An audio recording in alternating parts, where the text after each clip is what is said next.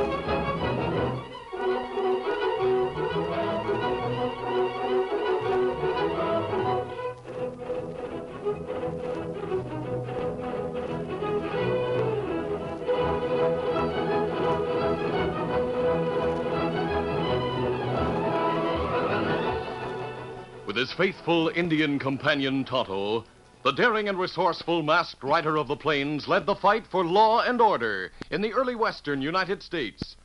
Nowhere in the pages of history can one find a greater champion of justice. Return with us now to those thrilling days of yesteryear. From out of the past come the thundering hoofbeats of the great horse Silver. The Lone Ranger rides again. Come on, Silver. Let's go, big fellow. I'll Silver!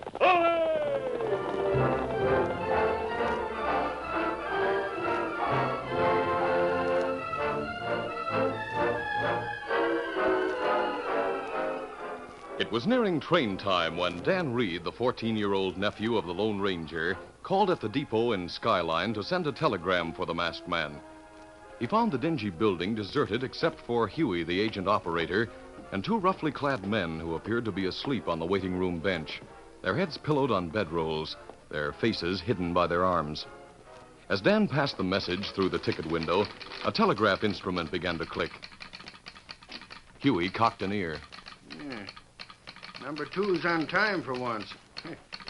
No wonder. It's pulling T.C. Tyler's private car. Do you mean Mr. Tyler, the railroad builder? I sure do, lad. This is one of the lines he owns. Well, what's bringing him here? Listen. The River Junction operator says that T.C. has heard about the world's biggest grizzly being seen in the mountains hereabouts. He aims to get it. He's coming all this way to get a grizzly? Right. Anything that nobody's got or is hard to get, T.C. hankers to have. Animals, pictures, things like that. He collects them. I see. Yeah. Guess it never rains, but it pours. Look, coming across the street. All I see is an old prospector. Sam, that's Hamlet Jones with his burro and his box. They're right famous in these parts. Oh. For 20 years, he's been traipsing around the mountains looking for gold and quoting Shakespeare to his burro. He must be quite a character. What's in the box? Oh, it's one of them teakwood boxes, all studded and bound with brass. He's always got it handy and nobody's ever seen inside. What do you think he carries in it? Money, of course. He likely found a lot of gold sometime and turned it into greenbacks. He's coming here with his burro. He's packing the box. And the critter follows him everywhere. That message of yours cost 2 bits. Here it is. Hold good Horatio. Horatio? Is that your burro's name, mister? It is, lad. Horatio is Hamlet's friend. More antique Roman than a Dane. That critter's antique, all right. What are you doing in town, Ham? I heard there was a letter for me at the post office. Now, I want to know how much the fare will be for a youngster between Philadelphia and Skyline. Around $60. Why are you asking? I got a granddaughter in Philadelphia, and I want to send for her. A granddaughter? I never figured you had any relatives. I lost track of my family years ago. You know how it is when you wander around by yourself, sort of living in a world of your own? I reckon so. How'd you find out about the child? Her father and mother died, and she was sent to the Quaker orphanage. Quakers finally located me. Well, you sure ought to be able to provide for her. She won't want. I'm going to quit prospecting. Now you're showing sense. I am only mad north-northwest. When the wind is southerly, I know a hawk from a handsaw. Mister, I heard Edwin Booth speak that line when he played Hamlet in San Francisco a few months ago. Lad, I saw his father, Junius Brutus Booth, play the same role once. That makes us kin, don't it? In a way, it does. Where are you staying? I'm camping with friends in the mountains. Well, my own camp is on the mountain trail, but close to town. I'll go a piece with you, and we'll talk. All right. Come again, Ham. I will, never fear. Come, Horatio. To be or not to be, that is the question.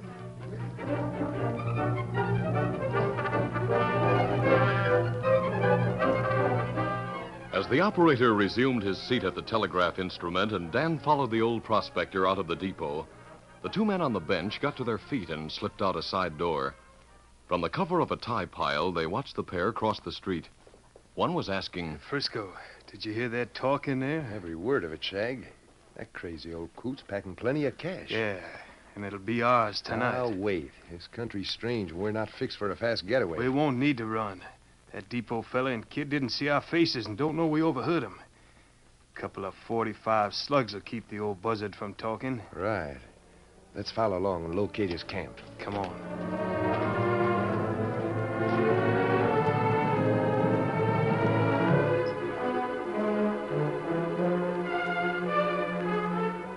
It was dark when Dan rejoined the Lone Ranger and Tonto at their camp. He told of the coming of T.C. Tyler and his own meeting with Hamlet Jones. Then continued. The old man became very friendly.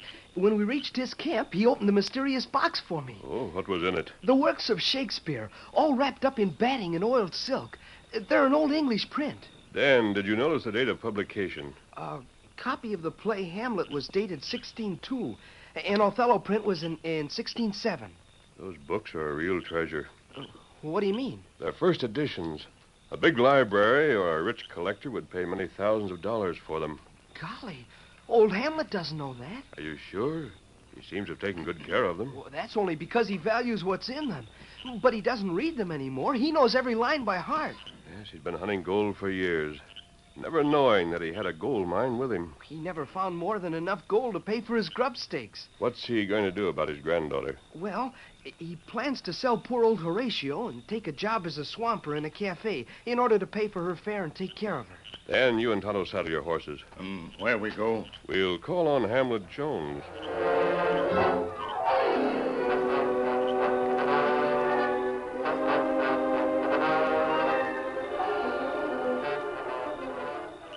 Old Hamlet was hunkered down beside his fire. As he fried flapjacks, he quoted to his burro. There are more things in heaven and earth, Horatio, than are dreamt of in your philosophy.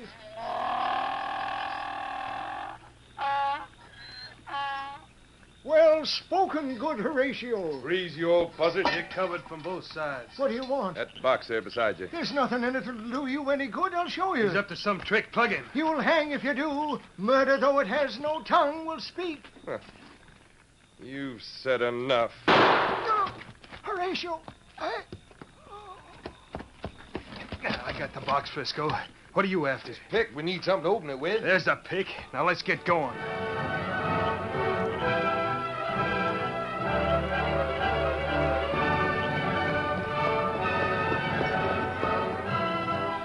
It was a few minutes later when the Lone Ranger, Tonto, and Dan trotted their horses down the slope on which the old prospector had made camp.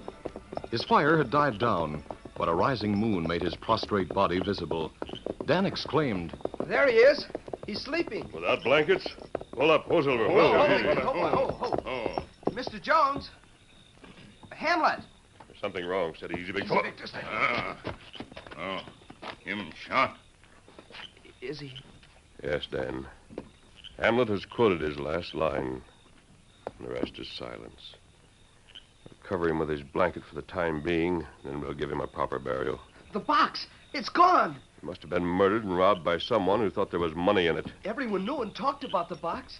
Me find tracks of two men and head for railroad. Dan, go back to camp and wait for us. I'd better look after old Horatio. He's hobbled. All right, take him along.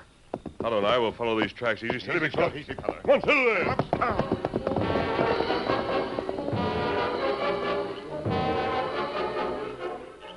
In the meantime, the killers had reached a railroad sidetrack where a string of empty boxcars stood. Hoisting themselves inside one of the cars, they closed the sliding door. This makes a good place to crack that box. Yeah, mighty dark in here, Frisco. Where's that candle stub you carry? I'm lighting it. There. Now we can see. Let me swing on the box with this pick. Lock's given. There. Yeah, she's open. Wow, if that's all money in that package. It isn't. We've been fleeced. Oh, what is that stuff? Books. Just books. Oh, why was he toting them around? He was plumb loco, that's why. Now, wait a minute. Maybe there's money between the pages. There's not a single shin plaster there. It says here that this book was written by a fella named Shakespeare way back around 1600. So old and not worth the match it would take to burn him. Well, let's leave the junk here and go back to the old man's camp. What for? Must have had some gold or cash around. We didn't search his carcass for a poke. Yeah, we're too near broke to pass up anything. Come on. Oh, listen. I hear horses. Snuff that candle. It's out. There's two of them. I can see them through this crack. Who are they? A masked man and an Indian. Hey, listen. Maybe them walk along switch track here on ties. Head for town. They've been following us. It'd be next to impossible to find them there. Look. Car by depot. Got plenty bright lights. That must be Tyler's private car standing on another switch track. Come on, settle there. Come on, scout.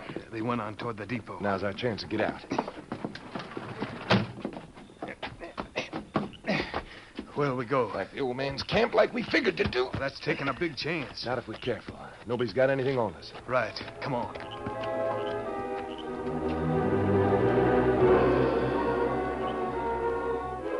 Meanwhile, the burro had escaped from Dan when he took off the hobble. Frightened by the slaying of its master, it dodged and doubled around the camp. Unable to catch it on horseback, the boy tried to approach it on foot. Here, Horatio. Come on, boy. I won't hurt you. All right for you, fella. I'm giving up. Satisfied that the aged animal was still active enough to care for itself until later, Dan turned back toward the camp and his horse Victor. A moment later, the killers, who had been watching from the shadows, closed in on him. Keep walking, kid. But- I got a gun on you. What do you want? We figure you belong to that masked man's outfit. We aim to find out who he is. You won't find out from me. We'll see about that. Now, stop. I'll hold him, Frisco. You go through the old fella's pockets and gear. Yeah, I'm looking. Here. Here's something. Hey, what's that you found? His poke. What's in it? Just a few greenbacks. Maybe $30, $40. Even that'll help. See anything else worth taking? No, not a thing. Now, what are we going to do with that kid? Well, he's seen our faces. That isn't answering my question. The answer is this gun. Now, don't shoot him, Shag. Why not? I still think we better find out about that masked fella. This kid's as stubborn as that burro. Don't worry, he'll soften up. It's not safe to question him here. We don't have to. We just take him down to that empty boxcar where we dump the books. We tie and gag and leave him there for a while. Hey, yeah. That might loosen his tongue. Sure it will. He'll be ready to talk after he goes a day or so without eating or drinking. You can't get away with it. That's what the old prospector said. And look at him now. Get going.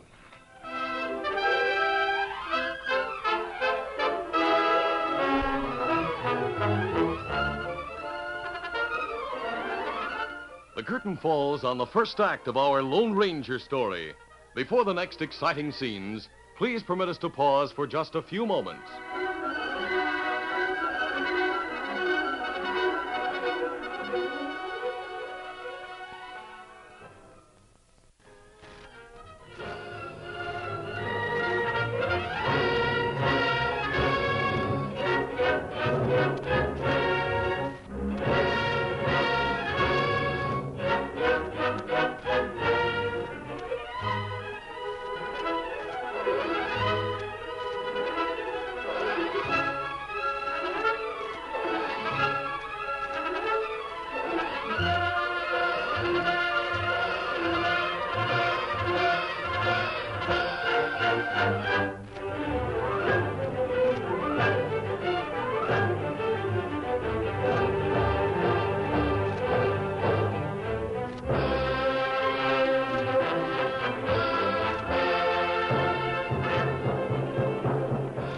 now, to continue our story.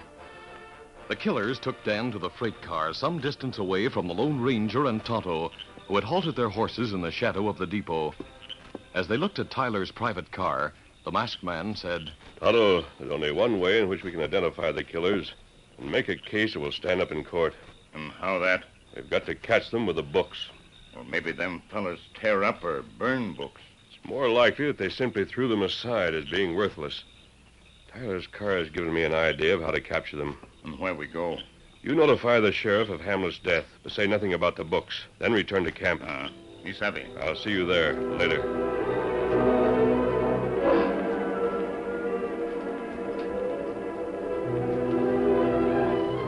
T.C. Tyler and his secretary were alone in the office end of his car. Leaning back in a gilt and plush chair, the railroad builder fired orders at his prim, bespectacled assistant. People, I want my office to unload 20,000 shares of Consolidated Stock. 20,000 Mercy, goodness. The masked man. Steady, men. All I want is a talk with you, Mr. Tyler. You're not a hold-up man? By no means. Mr. Tyler, I want you to cooperate with me in catching 2 murderers and recovering a first edition set of Shakespeare's works.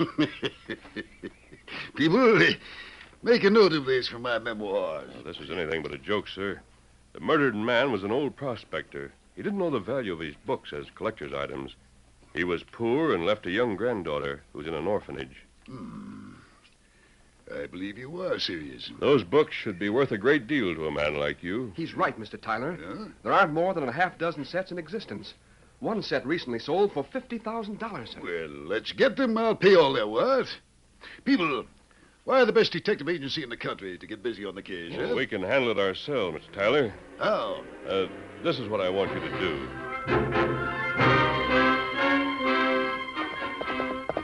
It was late that night when the great horse Silver bore the masked man back to camp.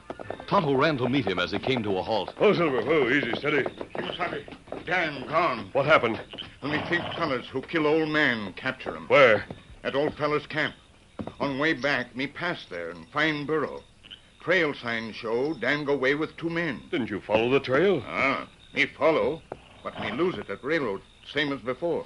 Into the saddle, Tonto. We'll go back there. Be ready. Come on, Silver. Get him up, Scout.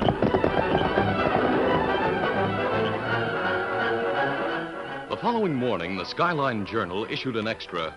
In addition to news of Hamlet Jones' murder and the arrival of T.C. Tyler, it carried a feature story about T.C.'s art and animal collections, stressing the fabulous sums he had paid or was willing to pay for things he wanted. Frisco read the paper as he and Shag had breakfast at a secluded table in the Red Front Cafe. He commented on the news.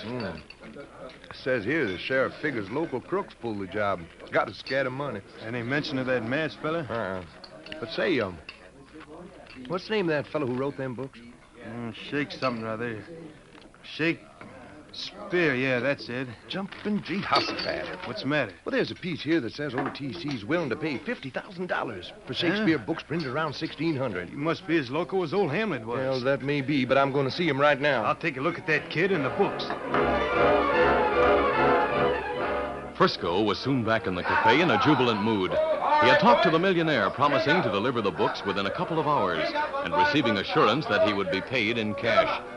As he treated the house, Shag lurched through the batwing doors and almost collapsed in a chair at the corner table. Frisco hurriedly joined him. What ails you, Shag? Plenty. The books are gone, so's the kid. Oh, the confounded luck. The empty boxcars are all gone, too. A train pulled them away while you were in Tyler's car on the side. Then we're safe at least. Yeah, the kid'll die. But we'll never get the books back. The switchman told me the train was going straight through to St. Louis. And old TC's in his car just waiting to shell out the money. Must have a mint on board. Then let's hold him up. Yeah, he's got 2 armed guards. And even if we could plug him, the shooting would be heard and townsmen would come to investigate before we could get the money. Yeah, I reckon that's so. But there's another way. Huh? All we need is a couple of horses and some railroad tools. Oh, they'll be easy got, but I don't see how Listen to me. The main track runs down grade from the depot for about 4 miles. We'll pull a rail at the foot of it. Oh, yeah, but then how we'll start old TC's car rolling. It'll smash the flinders. We can use guns if we have to there. No one would hear them. Yeah, but how are we going to start it? It's on flat side track with a handbrake set. Tonight, when everyone's asleep, we loosen the brakes, tie the doors closed, and open the switch. Then we roll the car to the grate with crowbars. Yeah. Yeah, savvy now. We'll ride down after it and clean the cash from the wreck. As the crooks laid their plot, the Lone Ranger interrupted the futile search for Dan and sent Tonto to see Tyler. When the Indian returned, he brought news that the millionaire expected one of the killers to appear with a book shortly. The masked man's response was grim. Dan's life may depend on capturing that man. We mustn't fail this time. What your plan do? All we can do now is watch the car.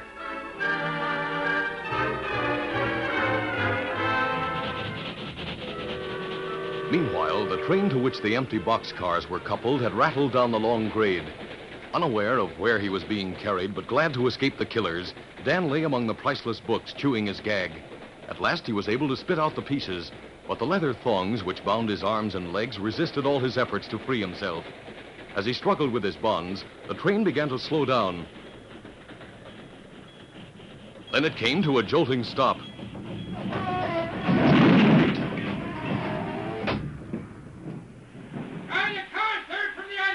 Bringing up his knees, Dan kicked the closed door and shouted, Help! Help! You outside! Help! Hey, bum. Well, you're just a kid and all tied up. Cut these ropes, please. As soon as I get inside, son. Now, roll over. There, you loose. Thanks, mister. Are you the brakeman? Right. It's a mighty lucky thing we stopped here for a hot box. Who put you in such a fix? 2 crooks in Skyline. How far are we from there? 10 miles of rough walking. We'll take you where you can get a train back tomorrow. I can make better time than that on foot by following the track. My legs are all right. Well, you come back to the caboose first. You can do with some food and water. I'll be with you as soon as I pick up these books.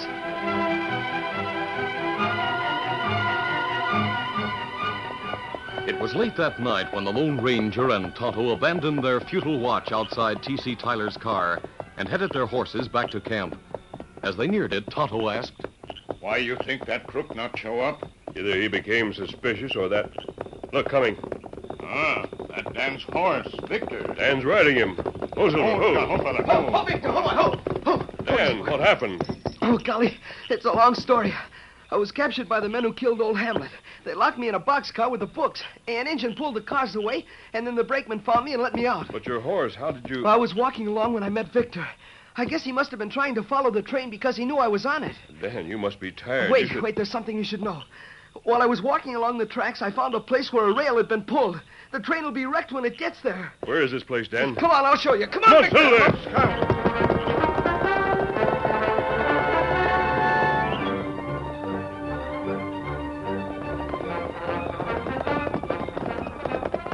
Mine trestle up ahead. It go over tracks. It's another mile to the place where the rail's out. Look back toward town. Lights come this way on track. I don't see any engine sparks. A single car. Tyler's car. It's running away. It'll be wrecked. You two go on ahead and pile sand on the rails. Where you go? I'm heading for that trestle. Come on, to the left. As the Lone Ranger reached the mine trestle, he dropped from his saddle without halting Silver. He landed running and dashed to a point directly above the railroad track. There, he swung himself over the edge and hung, hands gripping a wooden stringer. Up the grade, the freewheeling car gathered speed each second. The yells of the occupants, who had broken out the windows but feared to jump, mingled with the clatter of the wheels. Looking over his shoulder, the masked man measured the distance between the trestle and the fast-approaching car, well knowing that the lives of the passengers, as well as his own, depended on exact timing. On came the car, the bright paint on its flat top glimmering in the moonlight. The Lone Ranger swung himself outward and let loose. No! Twisting as he fell, he landed on all fours near the front end of the car. It rocked, rolling him sidewise, but he managed to grasp a ventilator. Then he pivoted on his stomach and slid down to the front platform. He clutched the brake wheel, twisting it savagely. Brake blocks took hold, smoking and screeching, but the wheels skidded, letting the car continue its mad rush toward destruction. One more turn. One more. Ahead he could see Dan Reed and Tonto. Then the car hit a stretch of sanded rails. Sparks flew from the wheels as it lost speed. Inches from disaster, it came to a grinding stop.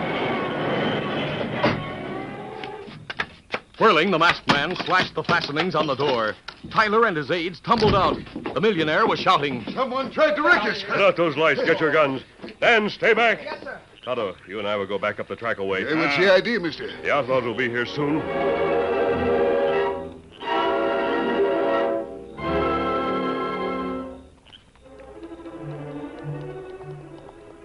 horses come. All right. Kimasabi. Wait till they pass, and fire some warning shots. Say, that car is wrecked. Turn back. Stop, you two! You're surrounded! As the masked man's voice rang out, Tyler and his party advanced from the car with guns blazing.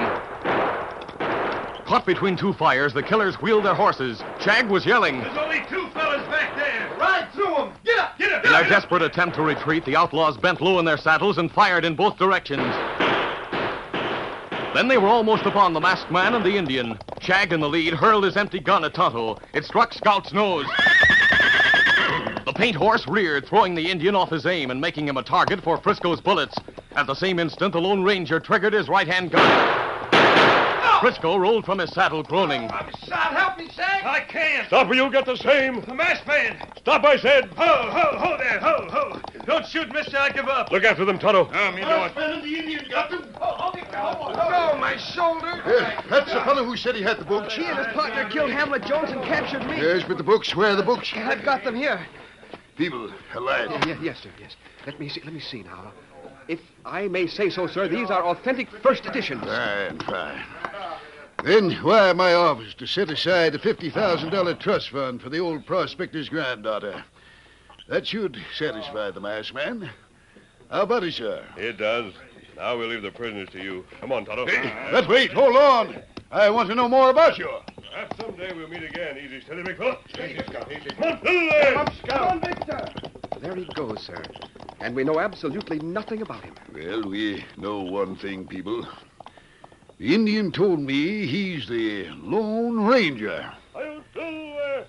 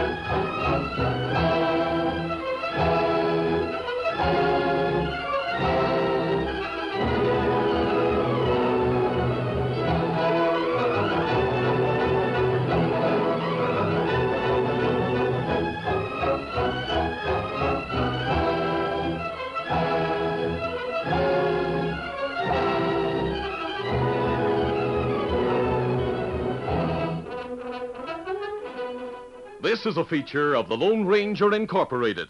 Created and produced by George W. Trendle, directed by Charles D. Livingston, and edited by Fran Stryker. The part of the Lone Ranger is played by Brace Beamer.